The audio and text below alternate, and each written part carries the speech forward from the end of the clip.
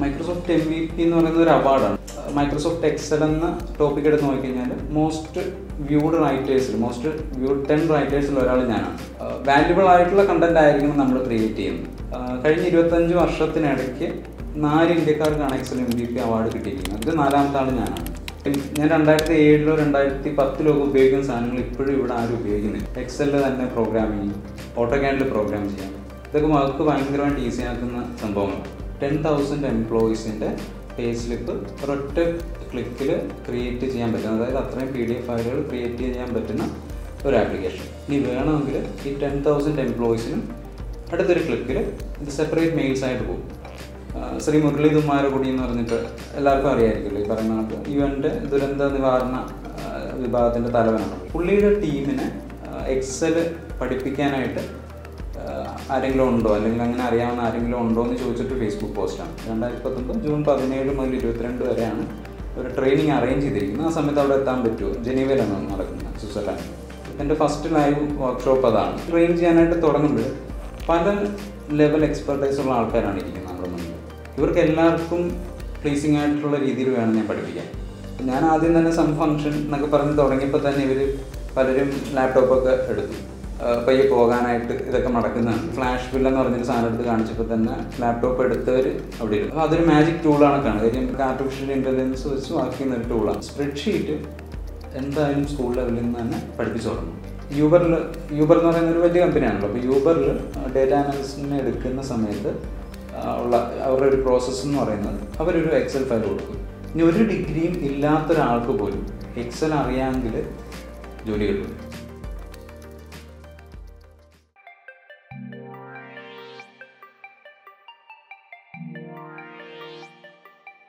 പിന്നെ ബേസിക്കലി ഞാൻ കമ്പ്യൂട്ടർ ഉപയോഗിച്ച് വർക്ക് ചെയ്യാൻ ഇഷ്ടപ്പെടുന്ന ഒരാളാണ്.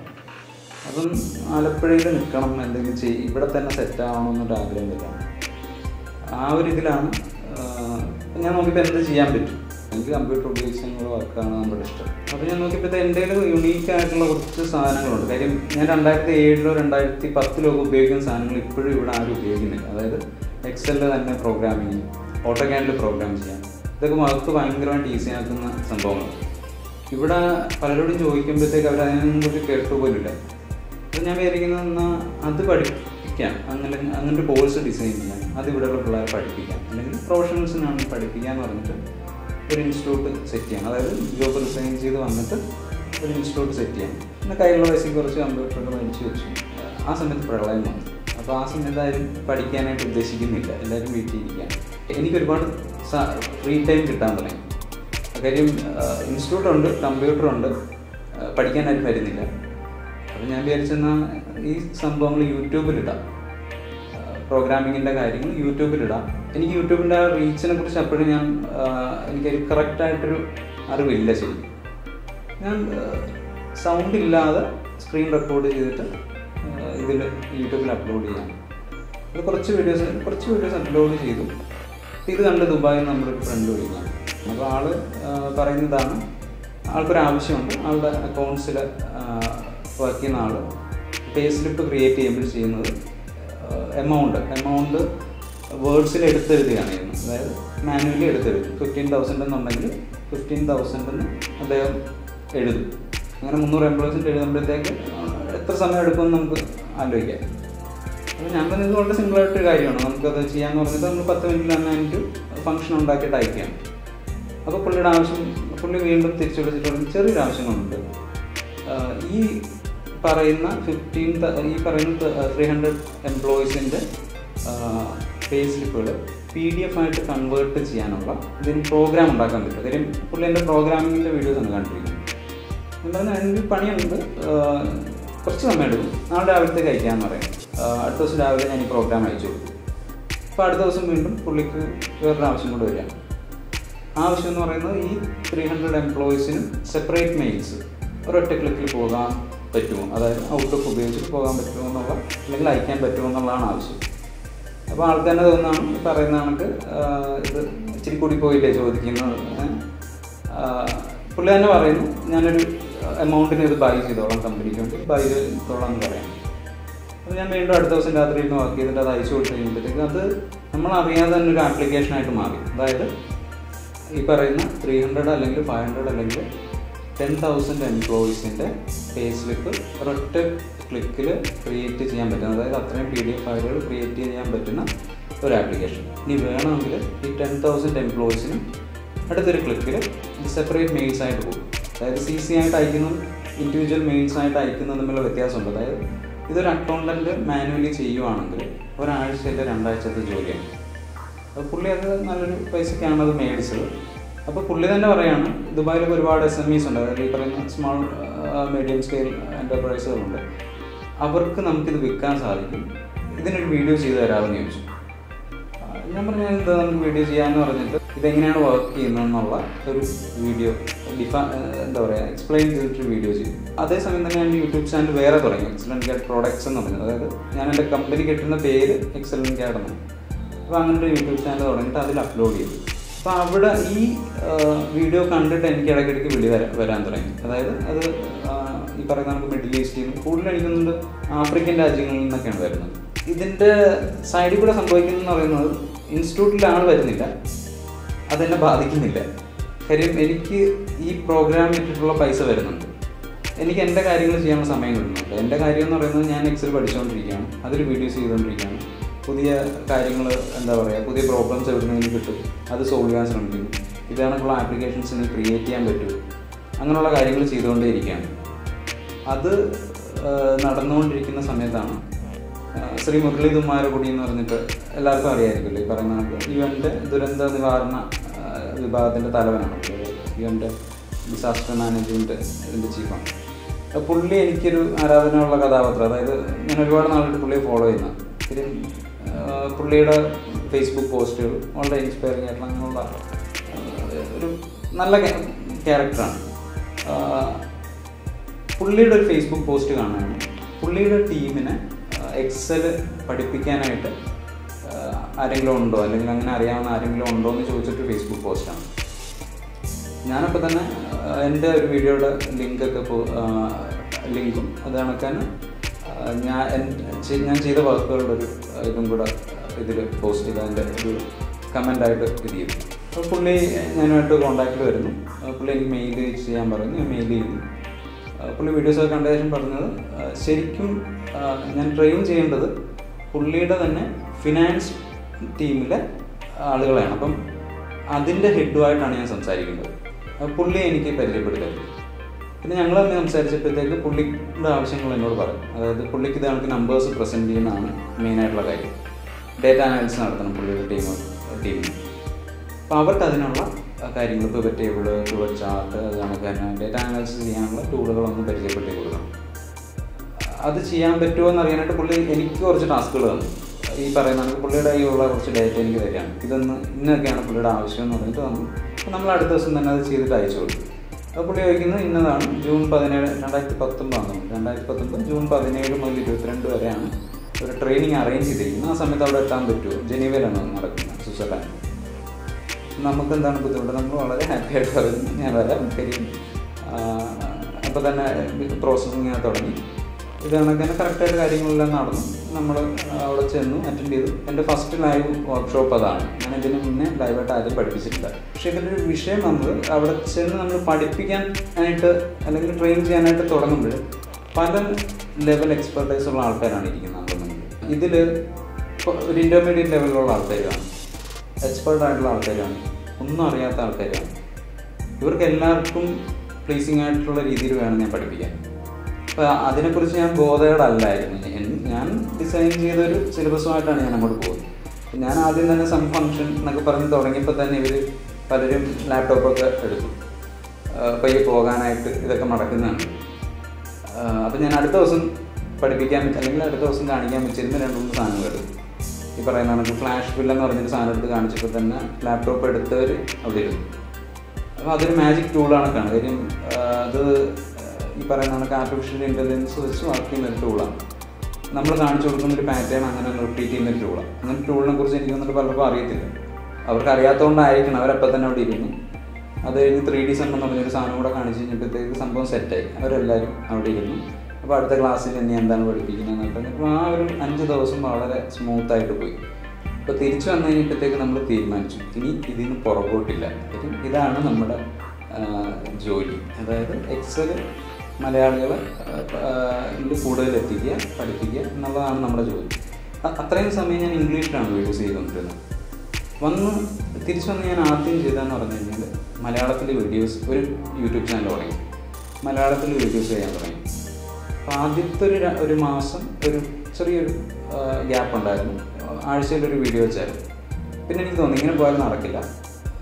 ഞാൻ തന്നെ എനിക്കൊരു ടാർഗറ്റ് വെക്കുകയാണ്, അടുത്ത 100 ദിവസം 100 വീഡിയോസ് ഞാൻ അപ്ലോഡ് ചെയ്യും എന്ന് പറഞ്ഞിട്ട് കണ്ടിന്യൂസ് ആയിട്ട് വർക്ക് ചെയ്തുകൊണ്ടേ ഇരിക്കുകയാണ്. അപ്പോൾ അടുത്ത 100 ദിവസം 100ാമത്തെ വീഡിയോ എന്ന് പറയുന്നത് ലോകത്തുള്ള എക്സൽ MVPസിനൊക്കെ എനിക്കറിയാവുന്ന എക്സൽ MVPs, അതായത് മൈക്രോസോഫ്റ്റ് മോസ്റ്റ് വാല്യുബിൾ പ്രൊഫഷണൽ, അവരെയൊക്കെ ഞാൻ കോണ്ടാക്റ്റ് ചെയ്തിട്ട് എൻ്റെ 100ാമത്തെ വീഡിയോ ആണ്, അതിന് നിങ്ങൾക്ക് എന്തെങ്കിലും നിങ്ങളെന്ന് പരിചയപ്പെടുത്തിയാൽ കൊള്ളാം എന്നുള്ള രീതിയിൽ ഞാനൊരു റിക്വസ്റ്റ് അയക്കാം. അപ്പോൾ എൻ്റെ 100ാമത്തെ വീഡിയോയിൽ എനിക്കൊരു വീഡിയോ വെച്ച് അയച്ചിരുന്നു. ഇംഗ്ലീഷിലാണ് പല ലോകത്തിൻ്റെ പല ഭാഗത്തുള്ള ആൾക്കാരാണ്. അങ്ങനെ ആ 100ാമത്തെ വീഡിയോ അപ്ലോഡ് ചെയ്തു. അപ്പോഴത്തേക്ക് ഈ പറയുന്ന കണക്ക് ചാനൽ സബ്സ്ക്രൈബേഴ്സായി പലരും അറിയാൻ തുടങ്ങി. എന്താ പറയുക, ഇതിനിടയ്ക്ക് നമ്മുടെ ഒരു ഫ്രണ്ട് നമുക്കൊരു ആർട്ടിക്കിൾ അയച്ചു തരാണ്. ഈ പറയുന്ന മൈക്രോസോഫ്റ്റ് വാല്യുബിൾ പ്രൊഫഷണൽ ആയിട്ടുള്ള ഇന്ത്യയിൽ എക്സൽ MVP ആയിട്ടുള്ള ഒരാളെ കുറിച്ചൊരു ആർട്ടിക്കിൾ അയച്ചു തരാം. പുള്ളി എങ്ങനെയാണ് MVP ആയത്, അങ്ങനൊരു ആർട്ടിക്കിളത്. അപ്പോൾ ഞാനും ആലോചിക്കണം, ഞാൻ ഇത്രയും കാര്യങ്ങൾ ചെയ്യുന്നുണ്ടെങ്കിൽ എനിക്കും എന്തുകൊണ്ട് MVP ആയിക്കൂടാ. മൈക്രോസോഫ്റ്റ് MVP എന്ന് പറയുന്നത് ഒരു അവാർഡാണ്, ഒരു സർട്ടിഫിക്കേഷനൊന്നും അല്ലത്. അതായത് നമ്മൾ പോയിട്ട് ഈ ഒരു സർട്ടിഫിക്കേഷൻ കണക്കത് എടുക്കാൻ നോക്കിയാൽ അത് കിട്ടില്ല. അത് മൈക്രോസോഫ്റ്റിൻ്റെ തന്നെ ഒരു അവാർഡ് കമ്മിറ്റി തീരുമാനിക്കുന്ന ഒരു അവാർഡാണ്.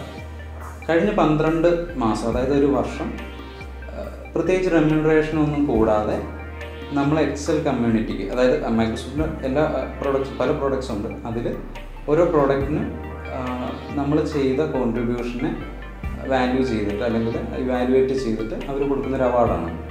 അപ്പോൾ അതിൽ ഈ പറയുന്ന കണക്ക് ക്രൈറ്റീരിയാസ് ഒന്നും അവർ ഡിഫൈൻ ചെയ്തിട്ടില്ല. നമ്മളത് വേണമെന്ന് വിചാരിച്ച് ചെന്ന് കഴിഞ്ഞാൽ അത് കിട്ടാനുള്ള സാധ്യത വളരെ കുറവാണ്. വാല്യുബിൾ ആയിട്ടുള്ള കണ്ടൻറ് ആയിരിക്കണം നമ്മൾ ക്രിയേറ്റ് ചെയ്യുന്നത്. അപ്പോൾ എന്നെ സംബന്ധിച്ചിടത്തോളം ഞാൻ ചെയ്തുകൊണ്ടിരിക്കുന്നതെന്ന് പറഞ്ഞു കഴിഞ്ഞാൽ, ഒന്ന് വീഡിയോസ് അപ്ലോഡ് ചെയ്തുകൊണ്ടേയിരിക്കുന്നു, എനിക്കതിന് മോണിറ്ററി ബെനിഫിറ്റ് വളരെ കുറവാണ്. 2 കോറ എന്ന് പറഞ്ഞൊരു വെബ്സൈറ്റ് ഉണ്ട്, അതിൽ പ്രത്യേകിച്ച് ഈ പറയുന്ന കണക്ക് അതിലും റെമ്യൂണറേഷൻ കാര്യങ്ങളൊന്നുമില്ല. അതിൽ ഞാൻ കണ്ടിന്യൂസ് ആയിട്ട് ആൻസേഴ്സ് എഴുതിക്കൊണ്ടേയിരിക്കുകയാണ്. എക്സലുമായിട്ട് ബന്ധപ്പെട്ട ടോപ്പിക്കുകൾക്കാണ്, ക്വസ്റ്റ്യൻസിനാണ് ആൻസർ ചെയ്യുന്നത്. ഇപ്പോൾ നോക്കിക്കഴിഞ്ഞാൽ അതിൽ എനിക്കെന്താ ഏതാണ്ട് ഒരു വർഷമായിട്ട് അതിൽ മൈക്രോസോഫ്റ്റ് എക്സൽ എന്ന ടോപ്പിക് എടുത്ത് നോക്കിക്കഴിഞ്ഞാൽ മോസ്റ്റ് വ്യൂഡ് റൈറ്റേഴ്സിൽ 10 റൈറ്റേഴ്സിൽ ഒരാൾ ഞാനാണ്. അതിന് കാരണം വേറെ ഒന്നുമല്ല, 600-ലേറെ ചോദ്യങ്ങൾക്ക് ഞാൻ ഉത്തരം എഴുതി കഴിഞ്ഞു. അത്ര എഴുതിയിരിക്കുന്ന ആകെ 3-4 ആൾക്കാരേ ഉള്ളൂ. അതുകൊണ്ടാണ് ഞാൻ അപ്പോൾ വ്യൂസ് ഇങ്ങനെ കണ്ടിന്യൂസ്ലി വന്നുകൊണ്ടേയിരിക്കുകയാണ്. അതൊരു കാരണമാണ്. 2, UN പോയിട്ട് ക്ലാസ് എടുത്തത്, അതൊരു വൈഡ് റീച്ച് വരുന്നൊരു സംഭവമാണ്. 3, ഈ പറയുന്ന കണക്ക് മലയാളത്തിൽ ഇങ്ങനൊരു ചാനലോ അല്ലെങ്കിൽ മലയാളത്തിൽ എക്സലിൻ്റെ ഇത്രയും സാധ്യതകൾ മേടിക്കുന്ന ഒരു യൂട്യൂബ് ചാനലോ അല്ലെങ്കിൽ വേറൊരു പ്ലാറ്റ്ഫോമും ഇല്ല. അപ്പോൾ അവർ നോക്കുമ്പോഴത്തേക്ക് പുതിയൊരു സ്ഥലത്തേക്ക് ഒരാൾ പുതിയൊരു ഇത് കൊടുക്കുകയാണ്. അങ്ങനെ ഒരുപാട് സംഭവങ്ങൾ കൺസിഡർ ചെയ്തിട്ടായിരിക്കണം എനിക്ക് അവർ അവാർഡ് തന്നിരിക്കുന്നത്. ഈ പറയുന്ന കണക്ക് എക്സലിൻ്റെ ടീം പോലും ഉദ്ദേശിക്കാത്ത ഒരു കാര്യം നമ്മൾ പ്രസൻറ്റ് ചെയ്യുമ്പോഴൊക്കെയാണ് അവർക്കത് ഇൻട്രസ്റ്റിംഗ് ആയിട്ട് തോന്നുന്നത്. അപ്പോൾ അത്തരം കാര്യങ്ങൾ കൺസിഡർ ചെയ്തിട്ടായിരിക്കണം ഈ ഒരു അവാർഡ് വന്നത്. പിന്നെ നോക്കുകയാണെങ്കിൽ കഴിഞ്ഞ 25 വർഷത്തിനിടയ്ക്ക് 4 ഇന്ത്യക്കാർക്കാണ് എക്സൽ MVP അവാർഡ് കിട്ടിയിരിക്കുന്നത്. അതിൽ 4ാമത്തെ ആൾ ഞാനാണ്. ഇനി ലോകം മൊത്തം എടുത്തു കഴിഞ്ഞാൽ 100 താഴെ എക്സൽ MVPസേ ഉള്ളൂ.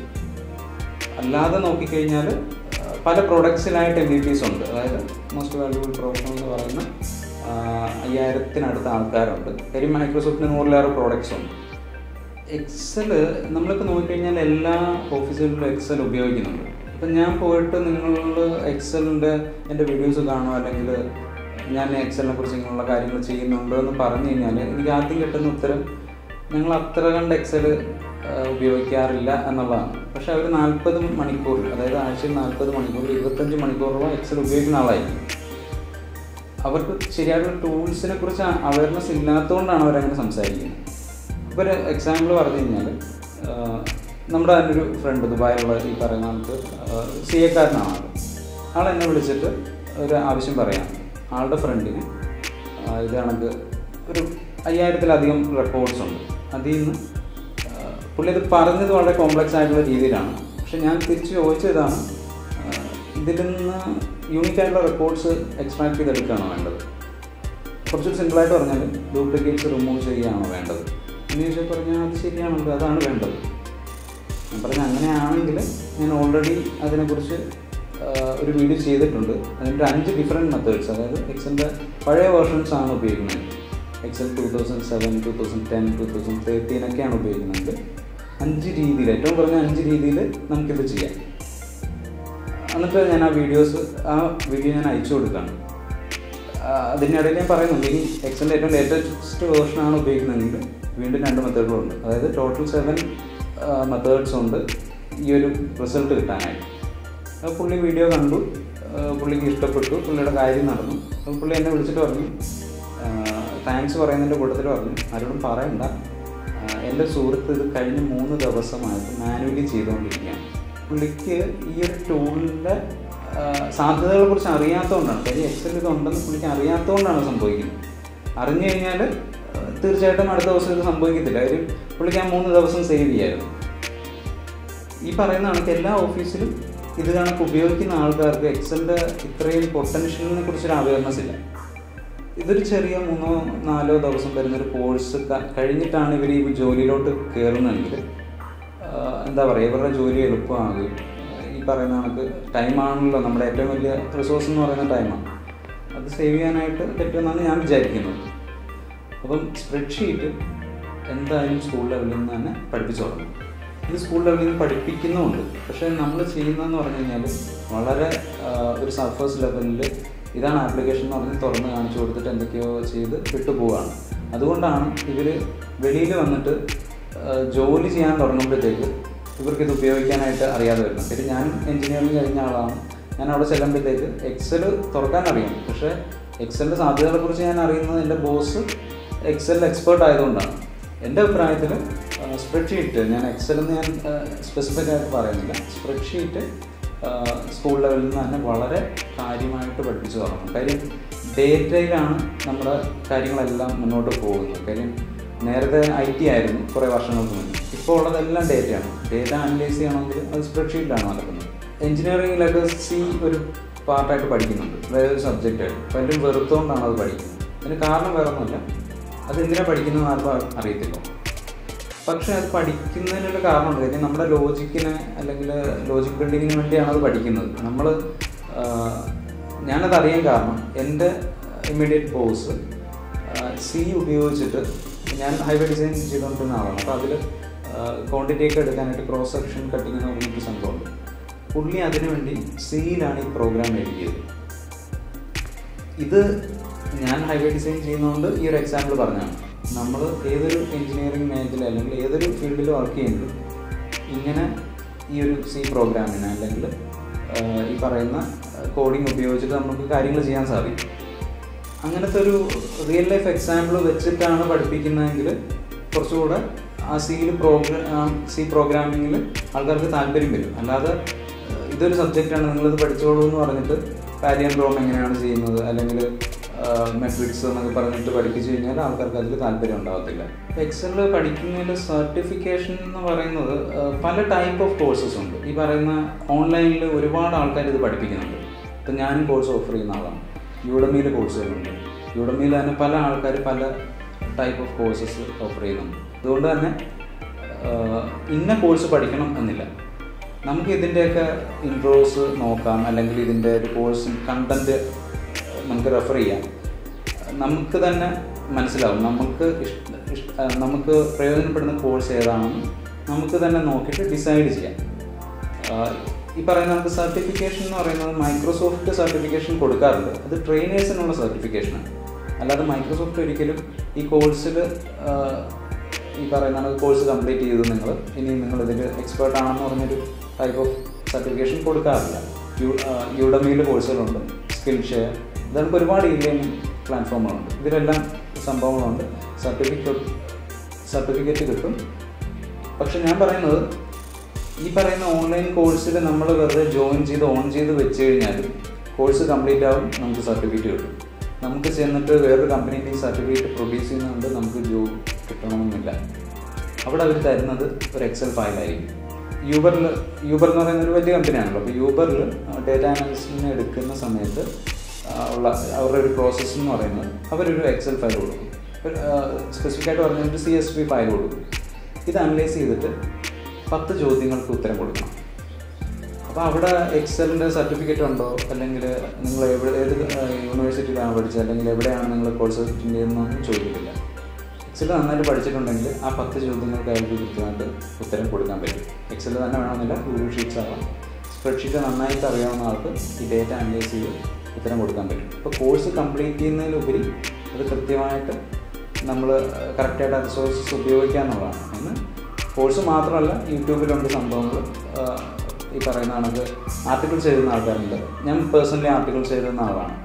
ഈ പറയുന്ന കണക്ക് കോറയിൽ ഇതും ഞാൻ എഴുതുന്ന ആൻസേഴ്സ് ശരിക്കും ആർട്ടിക്കിൾ പോലെ തന്നെയാണ്. വളരെ ലെങ്തി ആയിട്ട് ഡിഫൈൻ ചെയ്ത് ഈ പറയുന്ന കണക്ക് ഒരു ബിഗിനർ ലെവലിലുള്ള ആൾക്ക് പോലും മനസ്സിലാവുന്ന രീതിയിൽ എക്സ്പ്ലെയിൻ ചെയ്ത് സ്ക്രീൻഷോട്ടൊക്കെ ഉപയോഗിച്ചിട്ടാണ് ഞാൻ ഇത് എഴുതുന്നത്. അപ്പോൾ ഇത്തരം ആർട്ടിക്കിൾസും ആൻസേഴ്സും ഒക്കെ ഫോറങ്ങളും ഒക്കെ അവൈലബിൾ ആണ്. കോഴ്സ് അറ്റൻഡ് ചെയ്യുകയാണെങ്കിൽ അതിൻ്റെയുള്ള പ്രയോജനമുണ്ട്. നമ്മൾ പോയിട്ട് പെട്ടെന്നൊരു കാര്യം നോക്കുമ്പോൾ ബേസ് ഇല്ല എന്നുണ്ടെങ്കിൽ നമുക്ക് ബുദ്ധിമുട്ടുണ്ടാകും. കാര്യം നമ്മളൊരു കാര്യം എക്സ്പ്ലെയിൻ ചെയ്യുമ്പോൾ ഒരു ഉദാഹരണം പറഞ്ഞു കഴിഞ്ഞാൽ അബ്സല്യൂട്ട് റെഫറൻസ് എന്ന് പറയാം. കോഴ്സ് അറ്റൻഡ് ചെയ്യാത്ത ആൾക്കോ അല്ലെങ്കിൽ ഇതിൻ്റെ ബേസിക് അറിയാത്ത ആൾക്ക് എന്താണ് അബ്സല്യൂട്ട് റെഫറൻസ് എക്സൽ, അല്ലെങ്കിൽ മിക്സഡ് റെഫറൻസ് എന്താണ്, റിലേറ്റീവ് റെഫറൻസ് എന്താണെന്നൊരു സംശയം വരും. നേരെ മറിച്ച് കോഴ്സ് അറ്റൻഡ് ചെയ്തിട്ടുണ്ടെങ്കിൽ ആദ്യം തന്നെ ഇത് പഠിപ്പിച്ചായിരിക്കും തുടങ്ങുന്നത്. സെൽഫ് റെഫറൻസ് എന്താണ്, മിക്സഡ് റെഫറൻസ് എന്താണ്, അങ്ങനെയാണ് അത് തുടങ്ങുന്നത്. കോഴ്സ് അറ്റൻഡ് ചെയ്യുന്നത് എന്തുകൊണ്ടാണ് നന്നായിരിക്കും. എൻ്റെ കമ്പനിയിൽ തന്നെ HR ഡിപ്പാർട്ട്മെൻറ്റ് അവരുടെ എംപ്ലോയി ഡീറ്റെയിൽസ് കാര്യങ്ങൾ ചെയ്തിരുന്നത് എക്സലാണ്. അഡ്മിൻ ഡിപ്പാർട്ട്മെൻറ്റ് അവരുടെ കാര്യങ്ങൾ ചെയ്തിരുന്നത് എക്സലാണ്. അക്കൗണ്ട്സ് ഡിപ്പാർട്ട്മെൻറ്റ് കാര്യം പറയേണ്ട, അവരും എക്സൽ തന്നെയാണ് ഇത് ചെയ്യുന്നത്. ഇങ്ങനെ നോക്കിക്കഴിഞ്ഞാൽ നമ്മുടെ സമൂഹത്തിലെ ഏതാണ്ട് എല്ലാം എന്ന് ഞാൻ പറയുന്നില്ല, ഏതാണ്ട് എല്ലാ മേഖലയിലും എക്സൽ ഉപയോഗിക്കുന്നത്. ചെറുത് അല്ലെങ്കിൽ വലുത് ആ ഒരു റേഞ്ച് മറിഞ്ഞിരിക്കും, പക്ഷേ ഏറിയും കുറഞ്ഞിരിക്കാം. പക്ഷേ എക്സൽ എല്ലാവരും ഉപയോഗിക്കുന്നുണ്ട്. എക്സലിൽ നമ്മൾ എത്രത്തോളം സ്മാർട്ടാണോ അത്രത്തോളം നമുക്ക് പോസിബിലിറ്റീസ് കൂടുതലാണ്. ഇനി ഒരു ഡിഗ്രിയും ഇല്ലാത്തൊരാൾക്ക് പോലും എക്സൽ അറിയാമെങ്കിൽ ജോലി കിട്ടും. അതായത് എക്സൽ നന്നായിട്ട് അറിയാവുന്നത് കൊണ്ട് മാത്രം ജോലിയിൽ പിടിച്ചു നിൽക്കുന്ന ആൾക്കാരെ എനിക്കറിയാം. പിടിച്ചു നിൽക്കുന്നതെന്നല്ല, ലക്ഷങ്ങൾ മേടിക്കുന്ന ആൾക്കാരെ എനിക്ക് പേഴ്സണലി അറിയാം. ഇപ്പോൾ എക്സൽ പഠിക്കാനായിട്ട്, എക്സൽ അല്ലെങ്കിൽ സ്പ്രെഡ്ഷീറ്റ് പഠിക്കാനായിട്ട് ഏജ് ഒരു കൺസ്ട്രെയിൻ്റായിട്ട് എനിക്ക് തോന്നിയിട്ടില്ല. വളരെ ഇൻട്രസ്റ്റിംഗ് ആയിട്ടൊരു എക്സാമ്പിൾ പറഞ്ഞാൽ, കഴിഞ്ഞിടയ്ക്ക് ഞാൻ കണ്ടാണ്, കുട്ടി ഒരു പെൺകുട്ടിയാണ്. ഇന്ത്യ ബൈ ബർത്ത് ഇന്ത്യൻ ആയിരിക്കും, ന്യൂസിലാൻഡിൽ നിന്നുള്ള പെൺകുട്ടിയാണ്. പുള്ളിക്കാരി എനിക്ക് തോന്നുന്നുണ്ട് 10 വയസ്സ് പോലും കാണത്തില്ല. എക്സലിൽ ഇന്ന കാര്യം എങ്ങനെ ചെയ്യാമെന്ന് പറഞ്ഞിട്ട് യൂട്യൂബിൽ വീഡിയോസ് കഴിഞ്ഞ ദിവസം ഞാൻ കണ്ടു. അതായത് പുള്ളിക്കാരി ആഴ്ചയിലൊരു വീഡിയോ വെച്ച് അപ്ലോഡ് ചെയ്യുന്നുണ്ട്. അതായത് പുള്ളിക്കാരി പഠിപ്പിക്കുകയാണ് എക്സലിൽ എങ്ങനെ കാര്യങ്ങൾ ചെയ്യാമെന്നുള്ളത്. അപ്പോൾ അതിൽ ഏജ് ഒരു കൺസ്ട്രെയിൻ്റ് ആയിട്ട് എനിക്ക് തോന്നില്ല. ഏതൊരു കമ്പനി തുടങ്ങിക്കഴിഞ്ഞാൽ അവിടെ ഈ പറയുന്ന കണക്ക് ഡേറ്റ അല്ലെങ്കിൽ അക്കൗണ്ട്സ് ഇതെല്ലാം മാനേജ് ചെയ്യുന്നുണ്ടാവും. അവിടെ ജോലി ചെയ്യുന്ന എംപ്ലോയീസിന് ഒരു 3 ഡേ അല്ലെങ്കിൽ 5 ഡേ കോഴ്സ് എക്സലിൻ്റെ കൊടുക്കുകയാണെങ്കിൽ അവരുടെ പ്രൊഡക്ടിവിറ്റിയിൽ ഭയങ്കരമായിട്ടുള്ള വ്യത്യാസം ഉണ്ടാകും. അതായത് ഈ പറയുന്നത് നമുക്ക് 10 ദിവസമോ അല്ലെങ്കിൽ 15 ദിവസമോ കൊണ്ട് ചെയ്യുന്ന ജോലികൾ ഇവർക്ക് 3 ദിവസം അല്ലെങ്കിൽ 2 ദിവസം കൊണ്ട് തീർക്കാൻ പറ്റും. ഇത് നോക്കുമ്പോൾ ഈ കോഴ്സിന് ചിലപ്പോൾ 5000 അല്ലെങ്കിൽ 10000 രൂപയുടെ ഒരാൾക്ക് വെച്ചിട്ട് ചിലവുണ്ടെങ്കിൽ പോലും ഒരു ലോങ് ടൈമിൽ ഇത് കമ്പനിക്ക് ഭയങ്കര ബെനിഫിറ്റ് ആയിരിക്കും. കമ്പൽസറി അങ്ങനെ ഒരു 3 ദിവസം അല്ലെങ്കിൽ 5 ദിവസം കോഴ്സ് കൊടുക്കണമെന്നാണ് വ്യക്തിപരമായിട്ട് എൻ്റെ അഭിപ്രായം. കാര്യം വെളിയിലുള്ള കമ്പനീസ് ഇത് ചെയ്യാറുണ്ട്. വളരെ റെഗുലറായിട്ട് ഇത്തരം ട്രെയിനിങ് പ്രോഗ്രാമുകൾ കമ്പനികൾ ഇതിൻ്റെ വാല്യൂ തിരിച്ചറിഞ്ഞിട്ട് ചെയ്യാറുണ്ട്. അത് കേരളത്തിൽ വരണമെന്നാണ് എൻ്റെ അഭിപ്രായം. യൂട്യൂബ് വീഡിയോസാണ് ഞാൻ മെയിനായിട്ട് ഫോക്കസ് ചെയ്ത് പോകുന്നത്. അതിൽ തന്നെ 2 യൂട്യൂബ് ചാനൽസ് ഉണ്ട്. ഒന്ന് ഇംഗ്ലീഷിലാണ് വീഡിയോസ് ചെയ്യുന്നത്, അതിലൊരു 150 കൂടുതൽ വീഡിയോസ് ഞാൻ ചെയ്തിട്ടുണ്ട്. രണ്ടാമത് മലയാളം ചാനലാണ്, അതിൽ 170 വീഡിയോസ് കംപ്ലീറ്റ് ആയി. അപ്പോൾ അതിൽ അത്യാവശ്യം സബ്സ്ക്രൈബേഴ്സ് ഉണ്ട്. അവർ കണ്ടിന്യൂസ് ആയിട്ട് ക്വസ്റ്റ്യൻസ് ചോദിക്കുന്നുണ്ട്. ജെന്യുവൻ ആയിട്ടുള്ള ക്വസ്റ്റ്യൻസ് ആണെങ്കിൽ ഞാൻ അതിന് കൃത്യമായിട്ട് ആൻസർ കൊടുക്കാറുമുണ്ട്. ഇതല്ലാതെ യൂഡമി എന്ന പ്ലാറ്റ്ഫോമിൽ, അതായത് റീ ലേണിംഗ് പ്ലാറ്റ്ഫോമാണ്, അതിൽ ഞാൻ കോഴ്സ് ക്രിയേറ്റ് ചെയ്തിട്ടുണ്ട്. ഇത് എക്സലിൻ്റെ മാത്രമല്ല, ഓട്ടോക്യാഡിൽ തന്നെ പ്രോഗ്രാമിംഗ് എങ്ങനെ ചെയ്യാം, സ്ക്രിപ്റ്റിംഗ് എങ്ങനെ ചെയ്യാം, അങ്ങനെയുള്ള കോഴ്സുകളും ഈ പറയുന്ന നമുക്ക് യൂഡമിയിൽ സെർച്ച് ചെയ്ത് കഴിഞ്ഞാൽ കാണാം. ഇതല്ലാതെ ആർട്ടിക്കിൾസ് എഴുതാറുണ്ട്. എൻ്റെ തന്നെ വെബ്സൈറ്റിൽ excellentcare.com എന്ന് സെർച്ച് ചെയ്താൽ കാണും. അതിൽ കണ്ടിന്യൂസ് ആയിട്ട് മാസത്തിൽ ഒരു 3-4 ആർട്ടിക്കിൾസ് വരും. എക്സലിൻ്റെ തന്നെ ഏറ്റവും പുതിയ ചേഞ്ചസും കാര്യങ്ങളും. കാര്യം എക്സലിൻ്റെ ടീമുമായിട്ട് നമുക്ക് ഡയറക്റ്റ് കോൺടാക്റ്റ് ഉണ്ട്. പിന്നെ MVP ബെനിഫിറ്റിൻ്റെ ഏറ്റവും വലിയൊരു കാര്യം അതാണ്. എല്ലാ MVPസുമായിട്ട് നമുക്ക് ഡയറക്റ്റ് ഒരു ഗ്രൂപ്പുണ്ട് നമ്മുടെ നോൺ ഡിസ്ക്ലോഷർ എഗ്രിമെൻ്റ് എന്ന് പറഞ്ഞിട്ട് സൈൻ ചെയ്ത് കൊടുത്തിട്ടാണ് അതിൽ നമ്മൾ വരുന്നത്. അതായത് അവിടെ പറയുന്ന കാര്യങ്ങൾ നമുക്ക് വെളിയിൽ പറയാൻ പറ്റില്ല. കാര്യം ലേറ്റസ്റ്റ് ഡെവലപ്മെൻറ്റ്സ് ആദ്യം അറിയുന്നത് നമ്മളായിരിക്കും. അത് കണക്കിന് പ്രോഡക്റ്റ് ടെസ്റ്റ് ചെയ്യാനും ഒക്കെ നമ്മുടെ സഹായം തേടാറുണ്ട്. അങ്ങനെയാണ് ഒരു ബഗ് ഫിക്സിംഗ് ഒക്കെ നടത്തുന്നത്. പറയുന്നത് നമുക്ക് യുഡമിയിൽ എൻ്റെ കോഴ്സുകളുണ്ട്, എക്സലുമായിട്ട് ബന്ധപ്പെട്ട കോഴ്സുകളുണ്ട്. അതിപ്പോൾ ഉള്ളത് എക്സൽ ടേബിൾസ് എന്നൊരു സ്പെസിഫിക് ടോപ്പിക്കിനെ കുറിച്ചുള്ള കോഴ്സാണ്, ഇംഗ്ലീഷിലാണത്.